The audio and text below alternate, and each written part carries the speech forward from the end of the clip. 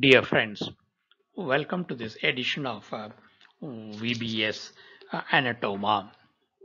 This video contains pictures of medical, surgical, and anatomical nature. It's intended for specific student audiences in the field of medical, dental, nursing, and other health care courses across the world. Therefore, viewer discretion is advised for all other friends and well-wishers. Today's lecture, the video series, is on lung gross anatomy. In part 5 of this series, we will cover the bronchopulmonary segments of the right lung. I am Dr. Balasubramaniam. I am a professor in the Department of Anatomy here at St. John's Medical College, Bangalore, India. Now, the left bronchopulmonary segment has been explained in detail in video 4, and in the other previous videos, general features of the lungs has already been covered. These links are available in the description box given below. I would recommend you to go through it because I'm going to go directly to the discussion of the bronchopulmonary segments. This right lung, just to recap quickly, fissures and lobes, horizontal fissure, oblique fissure. So remember, costal and the medial surface are shown in this photograph. Similarly, upper lobe, middle lobe, and lower lobe.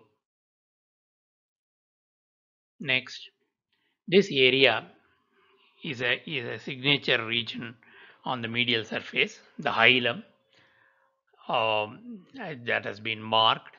In addition, note the apex at the top, the diaphragmatic surface or the base at the bottom, and the pulmonary ligament. So in summary, these are the points I would like to draw your attention before starting the discussion. Now, here is a dissection of the right lung bronchopulmonary segments. The dissection is ideally done from the medial side.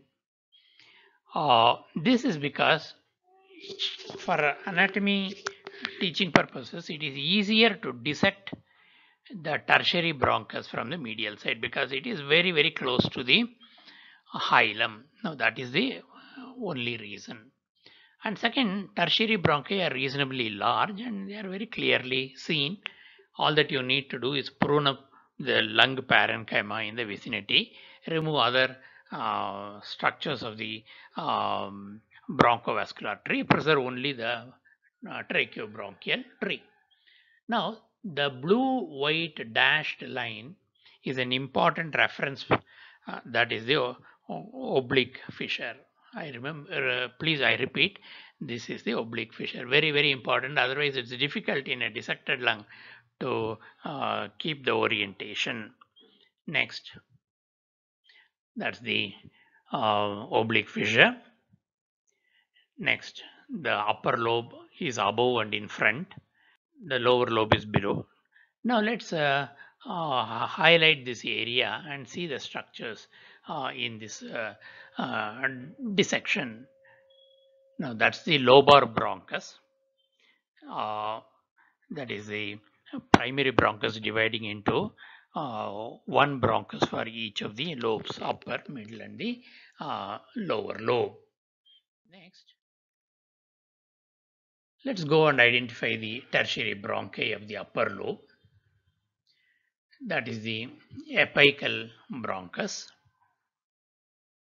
anterior bronchus, and posterior bronchus. I repeat, anterior, apical, and posterior. Upper lobe, tertiary. They are the three ones. Next, apical. They are the corresponding bronchopulmonary segments. Earlier, we just saw the bronchi tertiary bronchi. Now we are identifying the apical, the corresponding bronchopulmonary segments. Apical, anterior bronchopulmonary segment, posterior bronchopulmonary segment. Next, just to highlight, that's the flashing outline of the posterior segment, apical segment,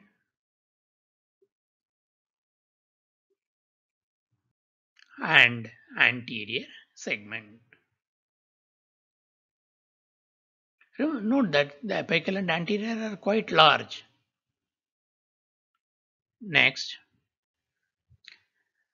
we are looking at the bronchi, tertiary bronchi supplying the middle lobe. That's the lateral and the medial tertiary bronchi or the segmental bronchi. Now, the lateral is not very clearly visible, so we will try to blow it up a little bit and see it in more clarity. This is the slide. I have actually shifted the pushed the lobe aside to give more clarity to the hilar region. That's all. It's the same specimen. Now we see when a lateral and medial segmental bronchi, or see, we will enlarge that area. You will get a better view. That's the lateral, and this side is the medial bronchi. Next, we will have a quick recap. Apical, anterior, posterior bronchopulmonary segment. Now, a series of lectures are available on this channel VBS Anatoma.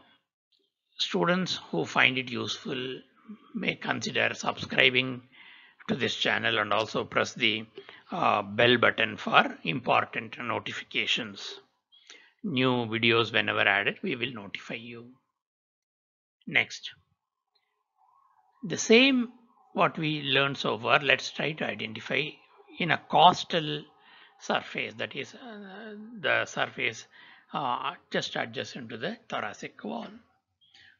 Upper lobe, middle lobe and lower lobe are demarcated by the dashed blue-white dashed lines. Apical, these are now we are looking at actually the bases of the bronchopulmonary segments. Apical, anterior, posterior. Note that I have kept cotton to enhance the gaps between the bronchopulmonary segments.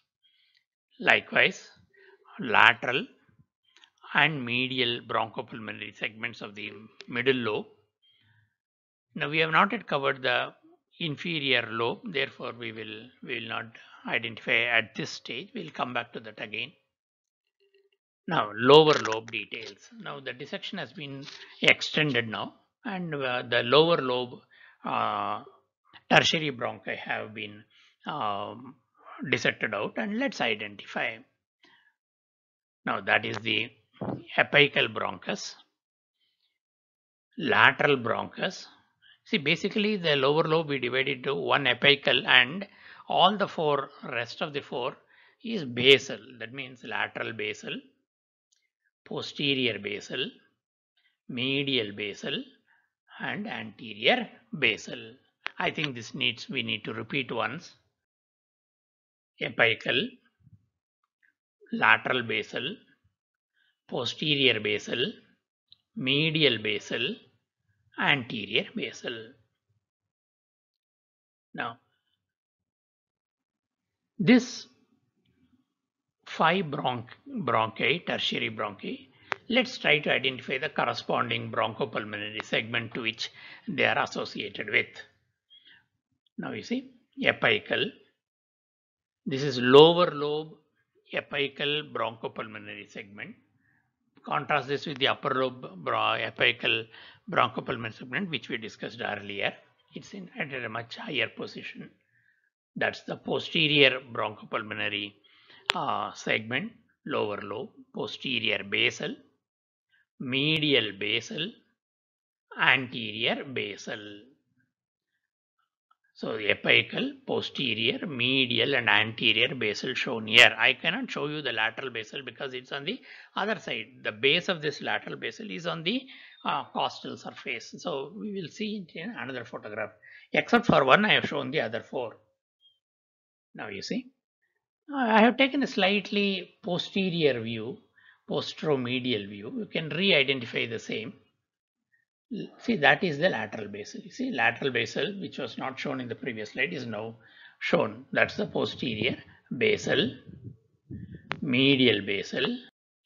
Now you see, this is therefore a consolidated a summary where all the bronchopulmonary segments and the feeding tertiary bronchi are here available.